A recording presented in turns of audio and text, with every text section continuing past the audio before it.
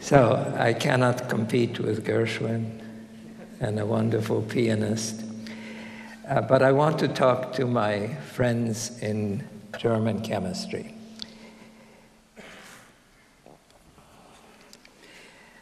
First of all, I am so happy to join you in this celebration of 150 years of the Gesellschaft Deutscher Chemiker.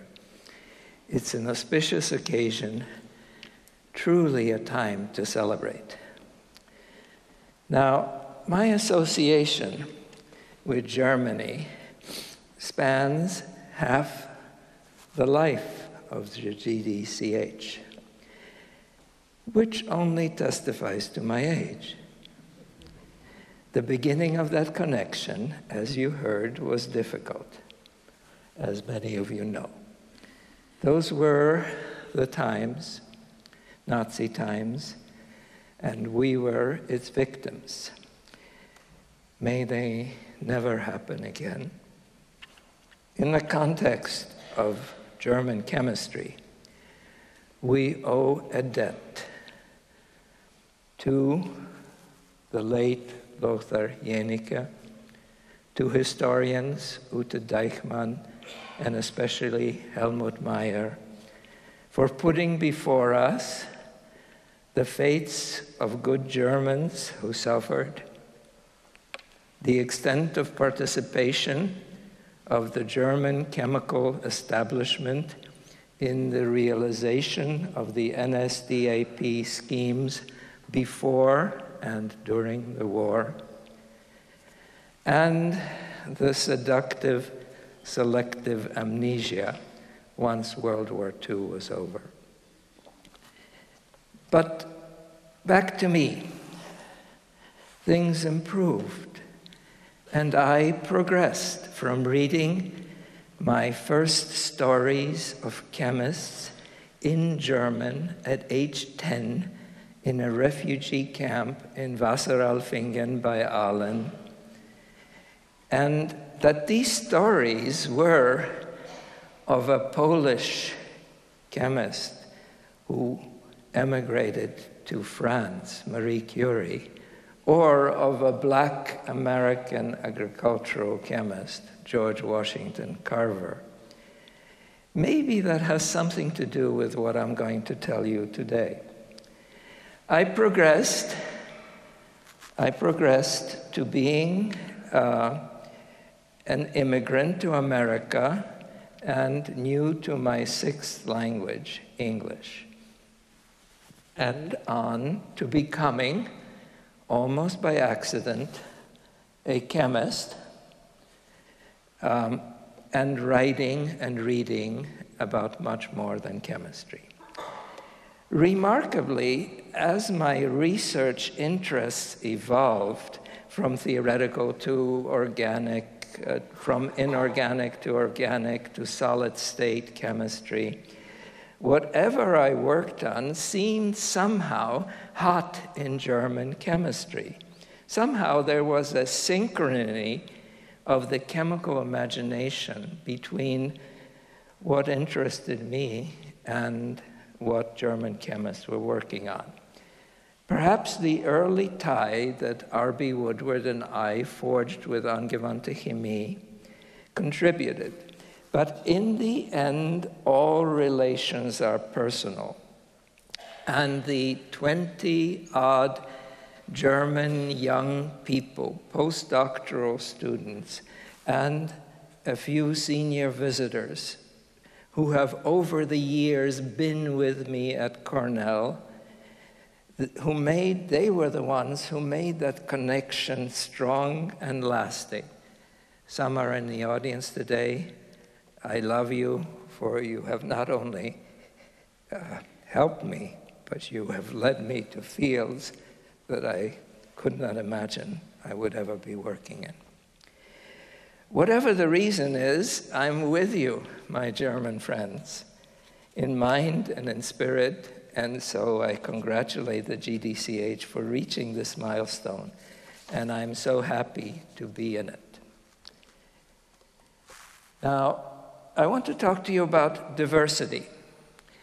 I take a risk in that to speak of diversity, because diversity is a concept with many meanings.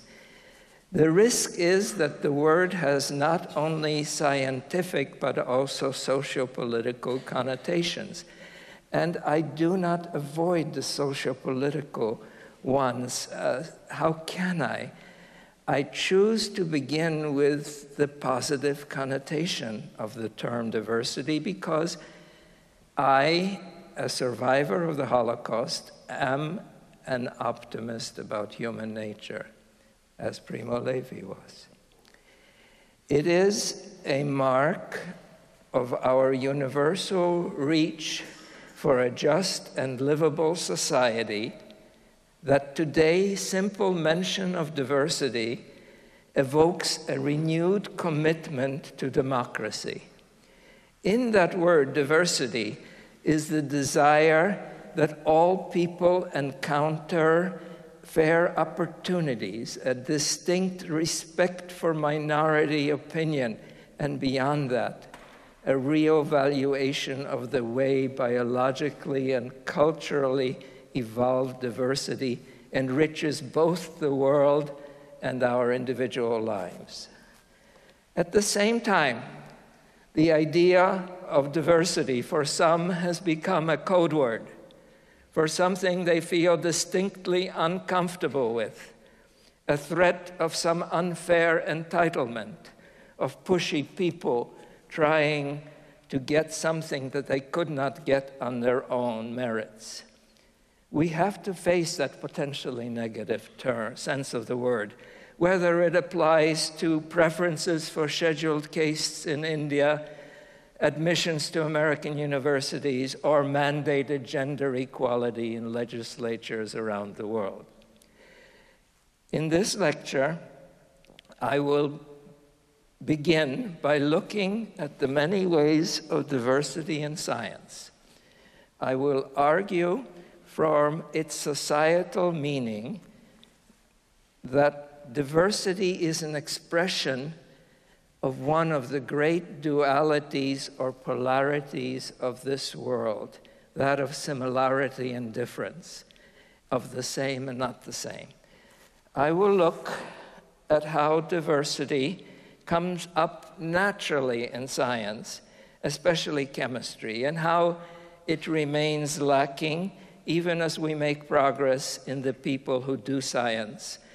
And I will argue on both philosophical and social grounds for the value of diversity in science, in its practitioners, and in society. Now, first of all, it's natural. In biology and chemistry, diversity are omnipresent, the result of natural workings of combinatorics, physical constraints, and human desires in chemistry, the same factors in biology, tremendously enriched by the grand scheme of evolution, as I will try to show you. So the building blocks of chemistry are a few, 100 elements or so. Isn't that enough variety? No. The chemistry that runs our bodies needs more than 100 different things. The chemical universe develops from the persistent yet mutable existence under ambient terrestrial conditions of groupings of atoms called molecules. The rules of how atoms bind together, my specialty, have an influence on what could be built, but realistically the rules constrain in only a minor way a combinatorial explosion, a cornucopia of structures and function that's delimited only by our imagination. It's like the mechano sets of our childhood. The building blocks may be few, but there is no limit to what a child can build with them. Now, we are those children. We delight in what we can do, and what we can do can be sold, actually, which means that it is useful. The compounds we make transform the world. Let it be for the good. The combinatorics of chemistry clearly guarantees diversification. If you consider the simple group of saturated hydrocarbons, I'm sorry for the organic chemistry. There are unique combinations of 1, 2, and 3 carbons and the requisite number of hydrogens. But for more carbons, the number of possibilities increases. It grows slowly at first, so there are just 3 combinations for 5 carbons and 12 hydrogens, the 3 isomers of pentane. But then it grows fast. For 30 carbons, there is 4 billion isomers. Now imagine the possibilities in a molecule the size of hemoglobin with 2,954 carbons and a good number of other atoms.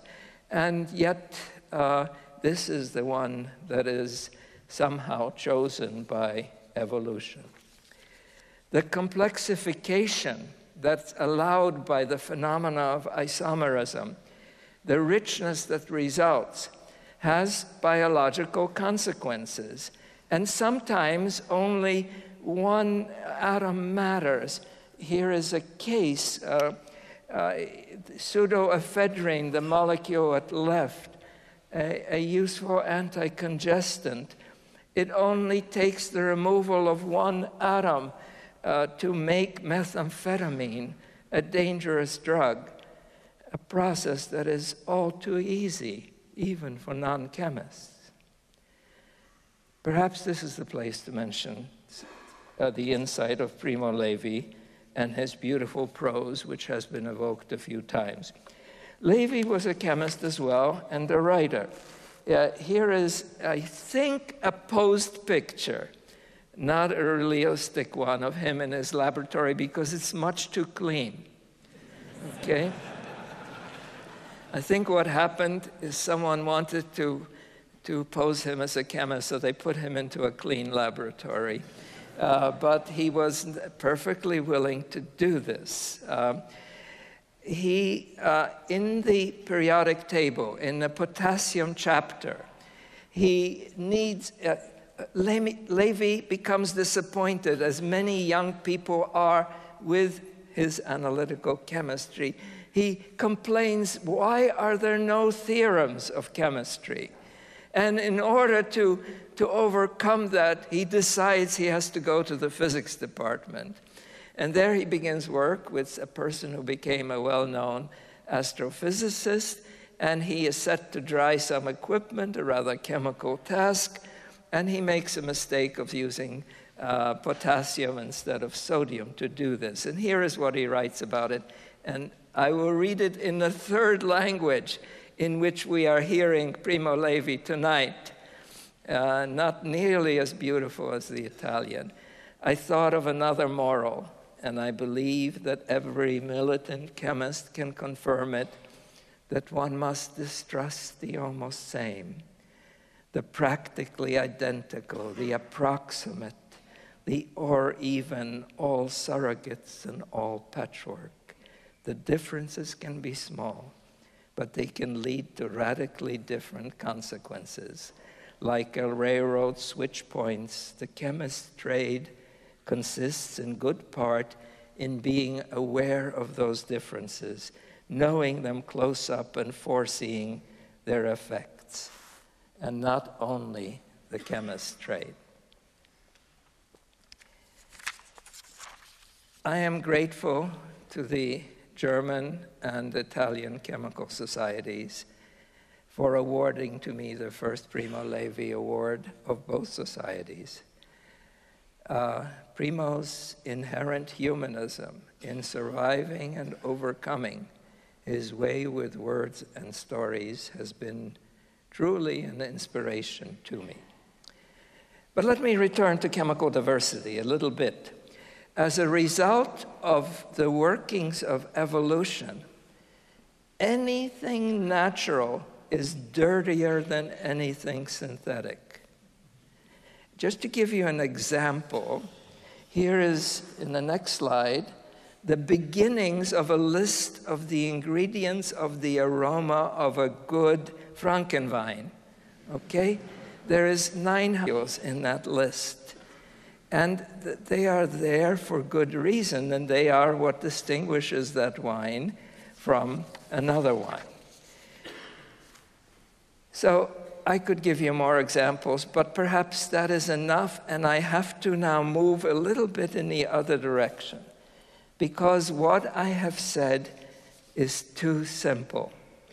Because it's not only diversity, diversity does reign supreme in chemistry, and yet things are not so simple.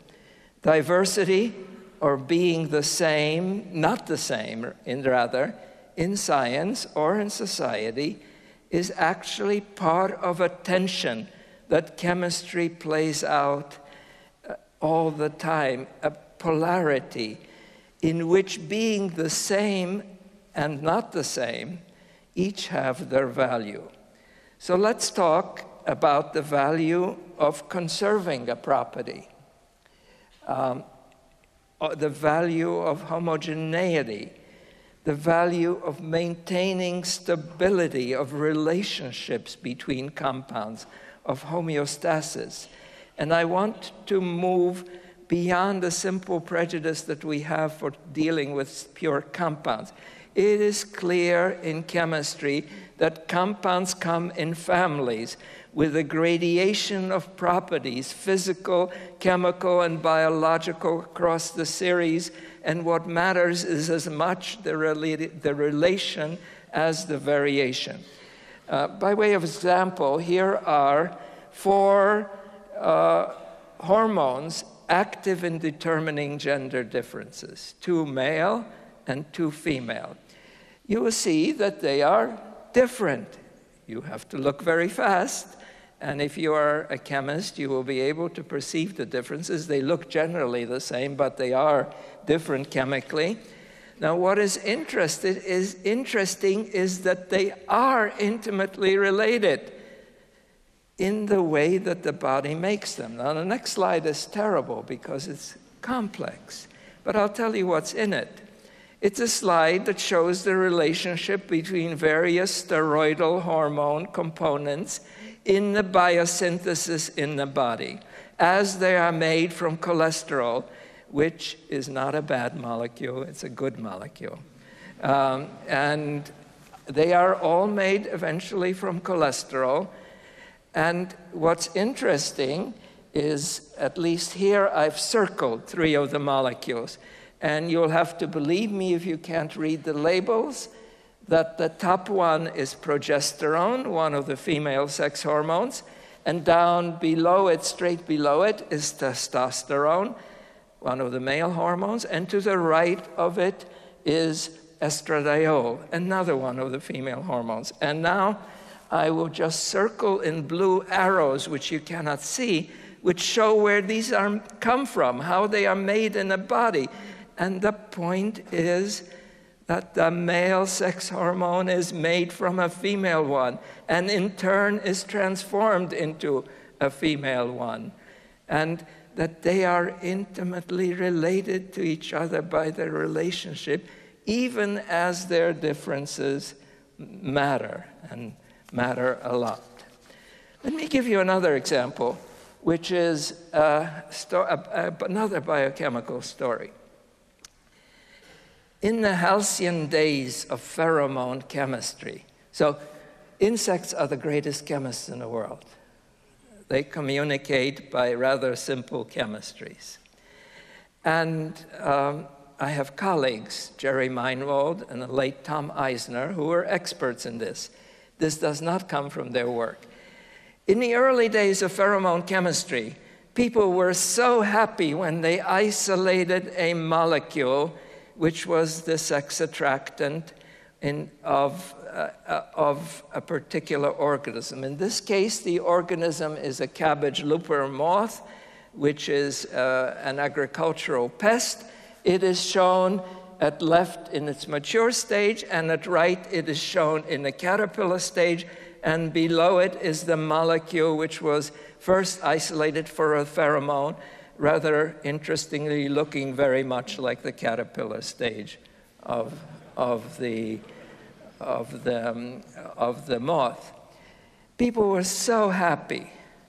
But with time, it became clear that things were not so simple. And Wendell Roelofs, who was studying this is from his paper. It's a complicated slide, but I can tell you what's on it. What he does is an analysis of the way that that fatty acid is made in the moth. And it turns out it's made by elaborating a chain by a sequence of very well-characterized organic reactions. And in that chain, in that process of being made, there are other molecules, and one axis in the above rectangular graph is the axis of the length of the number of carbons in a chain. And the other axis just labels where is the double bond. And taking 6 of these molecules, they were able to get a much better attractant for the poor hapless male of the species, which would then start its courting flights. Clearly, one needs 6 for sex.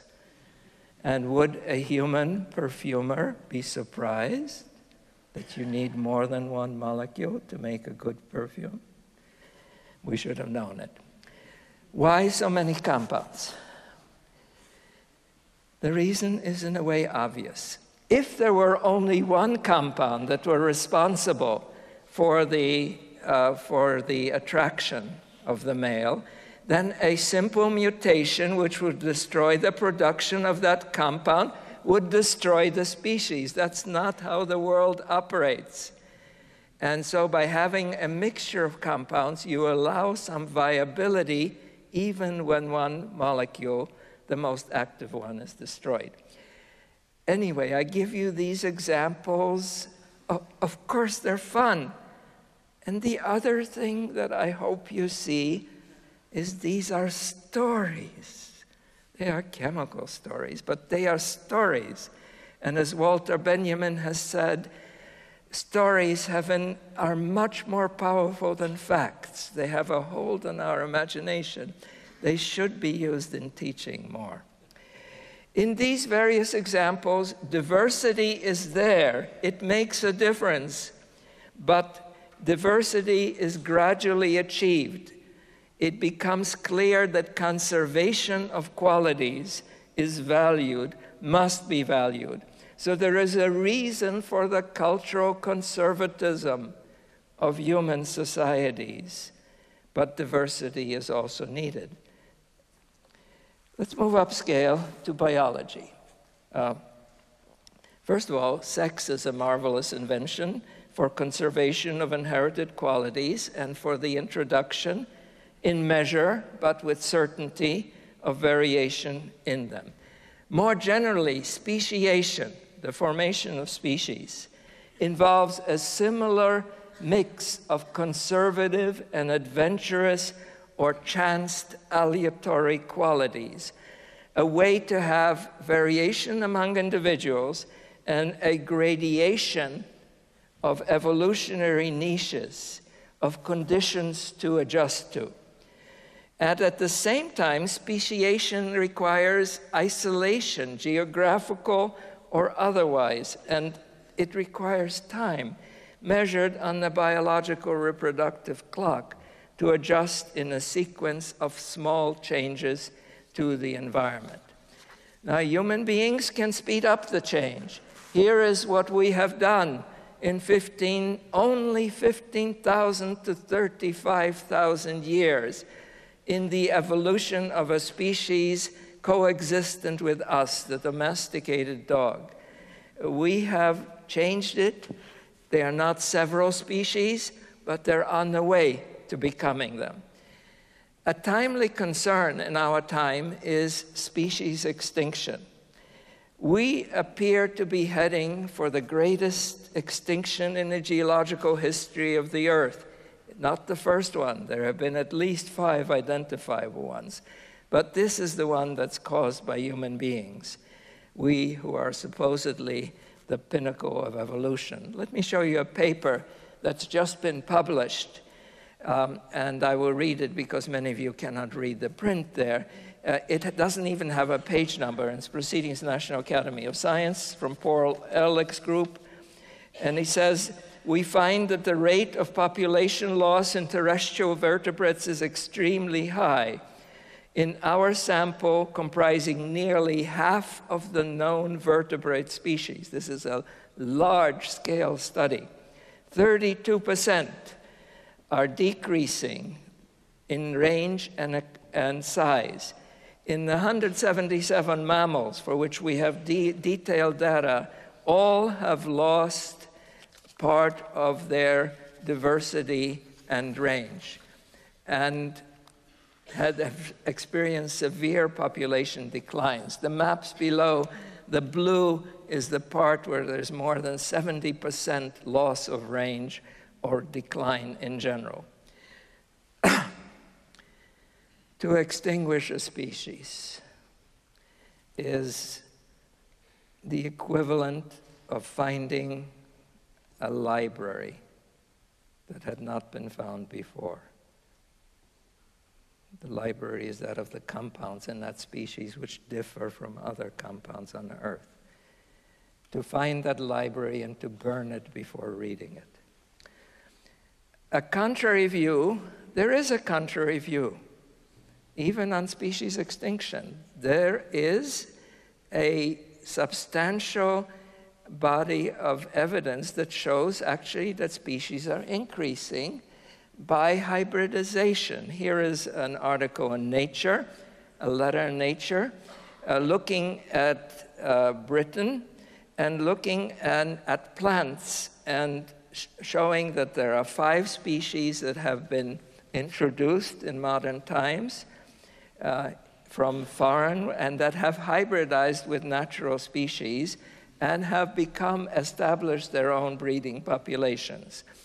And the people writing this and have a point of view that actually the rate of species formation, due to both what we normally think is not good, and that is invasive species brought from somewhere else, and also due to our introduction of new habitats in cities and in urban climates, that actually this increases the species formation. There are divided opinions. The practitioners of science, I call them the tillers in the field of curiosity. Science, as it took shape in Europe from the Enlightenment, had middle-class aristocratic roots. It developed a meritocracy in time that crossed class lines, yet it remained largely male and white. With few exceptions, science excluded women, Africans, Jews, and Asians. There were not good ones among them, it was said. Or people said they were temperamentally or constitutionally unable, unsuited to do science. Though some natural philosophers marched in movements to abolish slavery, end absolute monarchy, and empower women, most followed quietly the society that supported them. How could that be? Aren't scientists supposed to be more rational than other human beings? No, scientists are human, and they are embedded in the social systems that shape them. The facts speak for themselves. In the time of Liebig and Hoffmann, when the first German chemical society was formed, science was a male and white system. So how far have we come today? There has been a tremendous growth in the number of women in the physical sciences. Here are some statistics from the United States. From a low base of about 5% of PhDs, there is a rise in 20 years in 20 years ago to about 25%. The figure today is around 40%. What about Germany? So this is, again, not visible, so I'll tell you what it is. If, first of all, even without any statistics, if 30, 40 years ago you asked what countries were worst in the world in getting women into science, Germany, Japan, Korea, and Taiwan would have headed the list. Now, actually, that is supported by statistics. Statistics come here from the European community. If there is one thing the European community is good at, it's gathering statistics, much to the trouble of many of you who have to fill out those forms. Anyway, this is a table which I obtained thanks to Uta Zibel and Barbara Albert of PhDs granted in 2004 and 2012, the percentages. And if you can read the little box, which is for Germany, in 2004 it was 22% and was the lowest in Europe. And then by 2012 it advanced to 33%, which was now only a few percent below the European average. That looks pretty good. It is very good for 8 years.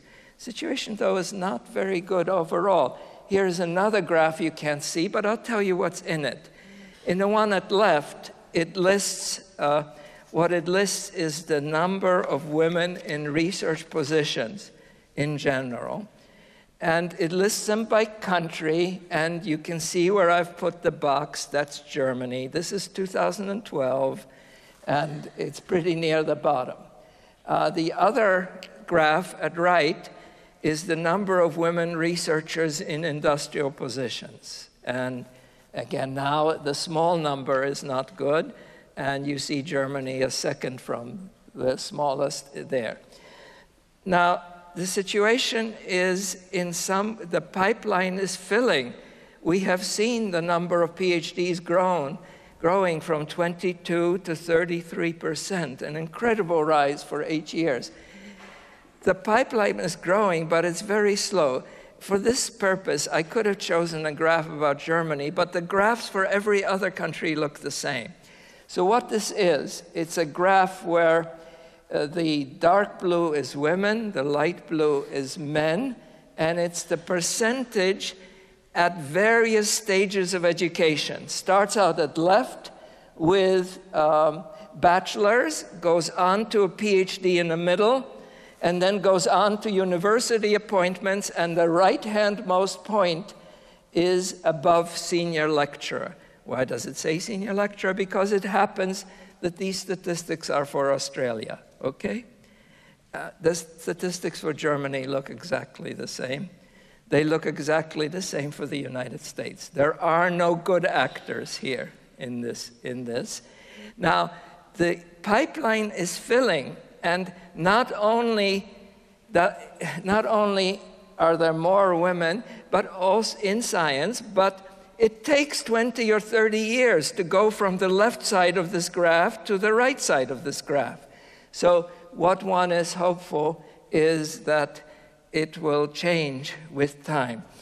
I don't want to end on a negative position here. Here is actually some statistics which Alina Gaida from the Deutsche Chemische Gesellschaft has given to me. One is the number of PhDs of women, but the graph is more telling. It is the number of women professors in Germany, with growing over a period of from 2004 to 2016. So this is a more recent graph, and it is promising in what it points out. Okay, we have to look a little bit beyond this. Let's go back to the diversity. So we need to move. I moved from chemistry to biology. We need to move to human beings. And what we're talking about is the value of diversity. So this question of the value of diversity, the prevalence and the value, are very much the subject of interest to people in business schools, schools of industrial relations, sociology departments. Any workplace is a mixture of people, and what they want to do is to find the best conditions under which a group of people, perforce diverse, functions. So it is social scientists who have studied this. And I want to show you just two of the studies, one positive and one a little bit negative. So here, the next one shows, this takes time to explain. I might as well explain it rather than you trying to read it. So it's a study by Levine and Stark, published 3 years ago. So they were studying the formation of price bubbles in economic trading on the stock exchange. Price bubbles occur when people make the wrong judgment and overvalue a stock, okay? And then eventually it falls down. So this evaluation of the stock is done in trading. It involves judgments. So what they did was they formed two communities of traders which were trading stocks. One community in North America and one in Singapore. And they included in the communities 3 different ethnic groups. Of course, in Singapore, these were Chinese, Indians, and Malayans. In the United States, it happened they chose whites, African Americans, and Latinos. One could have chosen something else. Then what they did is within each group of about 100 people, they formed little groups of traders, 5 to 10 people, who decided on the pricing of a stock of whether to buy it or to sell it. And in one case, they formed the groups homogeneously, so they were all Chinese in Hong Kong, all Indians. And in the other case, they mixed up people. And then they looked over their performance after a few months. And the numbers here, which you cannot see, show that the diverse groups had a 50% better chance of valuing the stock properly, of trading in a rational way. And what's the explanation? The explanation, this is not the usual kind of science, but the explanation that they tried to establish also by questionnaires and by following the discussions within the trading groups was that in the homogeneous group, people tended to defer to an assumed leader in the group, and they all did the same thing. Whereas in the diverse groups, there was a built-in mechanism to say something opposite, to say something different, to disagree, and that this formed the reason for the success of the diverse groups. Not everything in the social science studies is positive. Here is a study of 30,000 people in the United States of diversity by a leading Harvard sociologist. And what he said, in the long run, immigration diversity are likely to have important cultural, economic, and fiscal development benefits. In the short run, however, immigration and ethnic diversity tend to reduce social solidarity and social capital. That's a sociologist's word. New evidence from the US suggests that in ethnically diverse neighborhoods, residents of all races tend to hunker down, it's a piece of slang. Trust, even of one's own group, is lower, altruism and community cooperation rarer, friends fewer. This work has been criticized, but there are a number of studies which indicate that there are problems in diversity in groups of human beings.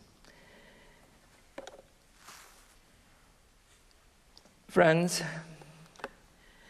I am not a romantic fool in search of a chemical or biological or management argument for the benefits of accruing to you of admitting 1 million refugees.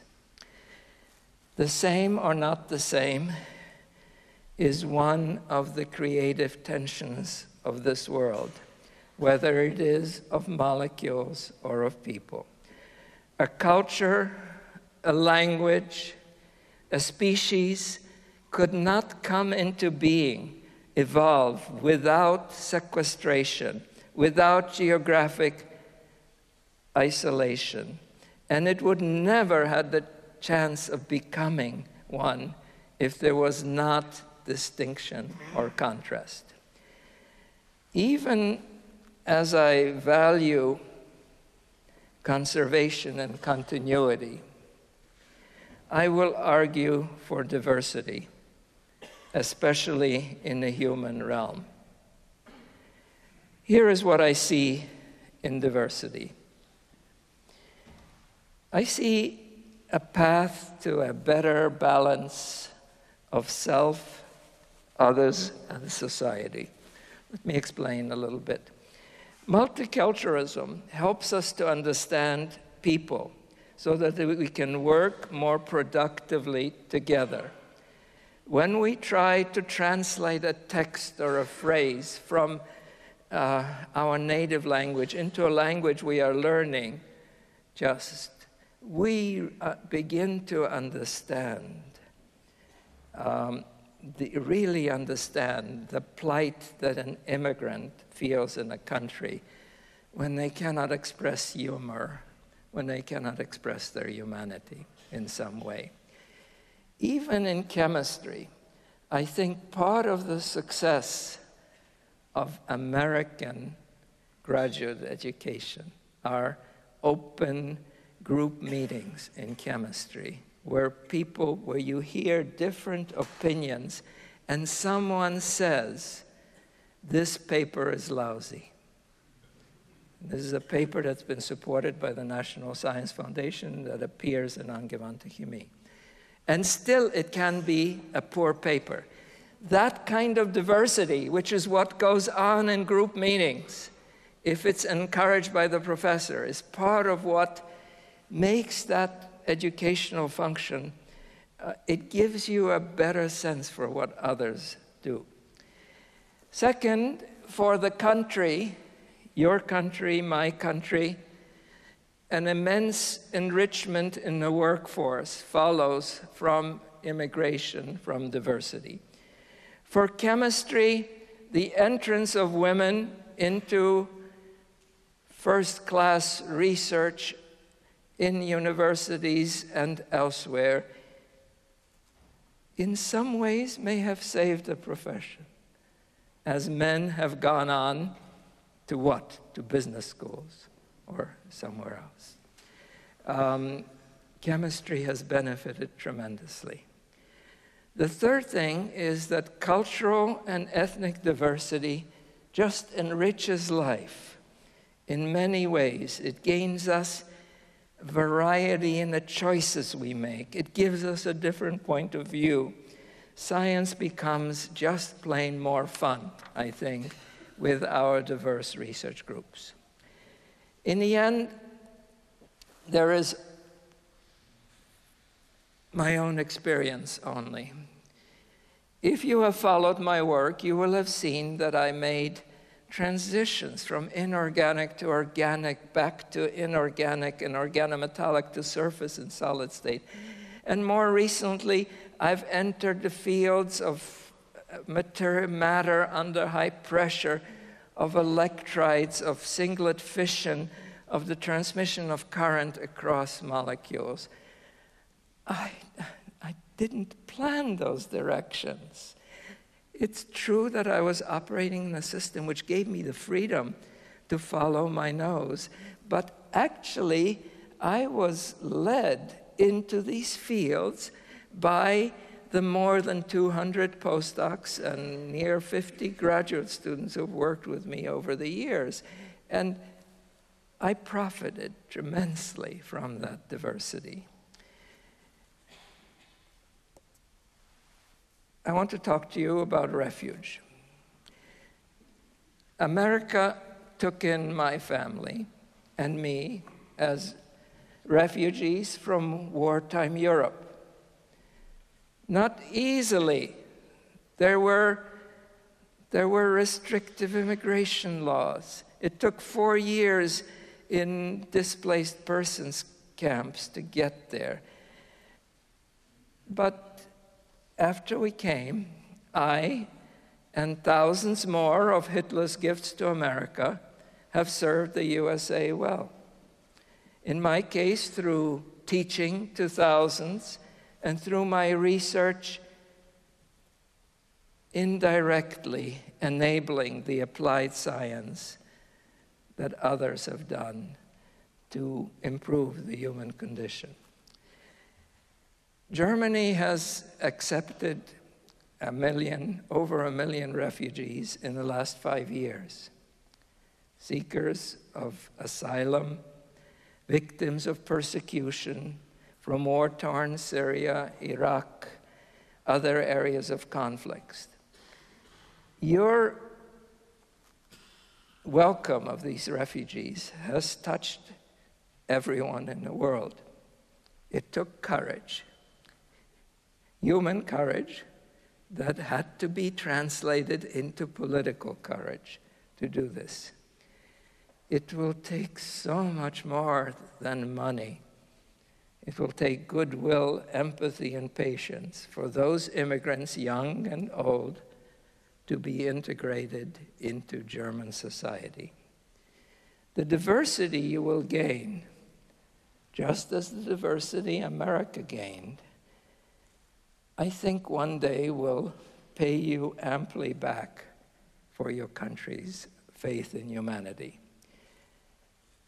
On the 200th anniversary of GDCh, there will be, I am sure, plenary speakers whose name will be Yilmaz, or Simonetta, or Ioannidis, or Al-Khoury, and they will be German. May the diversity you have chosen brighten the next 150 years of the German Chemical Society. Thank you.